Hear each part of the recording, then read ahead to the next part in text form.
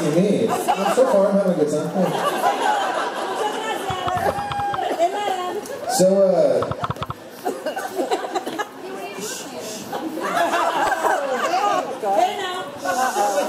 alright, so, I don't know what the hell's going on up front. Alright, so, I pride myself on having, I guess the proper artistic vision for myself, of, you know, the kind of music that I want to put out, and so I tend to be pretty opinionated and stubborn and strong-willed and all those things. Nothing wrong with that. I know, it feels so completely out of character, I understand. You think?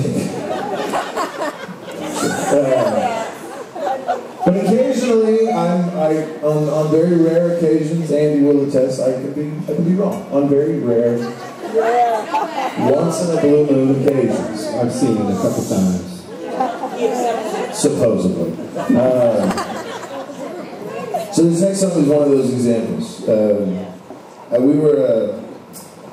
was in the middle of the writing process for my second RCA record, and we finished this song, and I started to feel I hated it.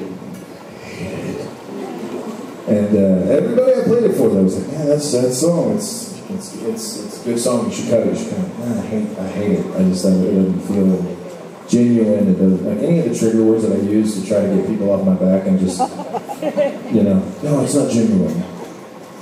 I don't know what that means. But everybody I talked to about the song just kept fighting for it. I was like, maybe, all right, we'll go in the studio and we'll actually record it and we'll see. But I don't think anything's going to happen with it. I think it's a great song.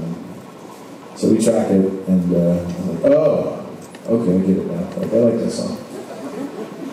And not only did it end up making a record, it ended up being our show opener for a lot of the tour dates we did to support that record.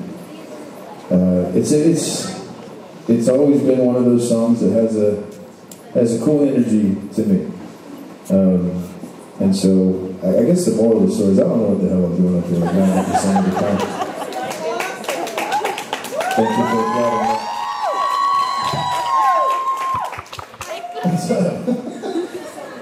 Is that like your flat Stanley, but it's a teddy bear? It's a David bear, and he sings. Oh, and he sings. Okay, hold on. What do you do when you sing? He's so cute.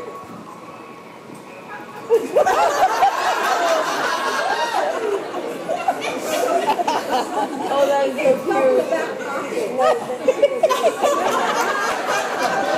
It's beautiful. Wait, there's more? There's gum in the back pocket. There's gum in the back pocket?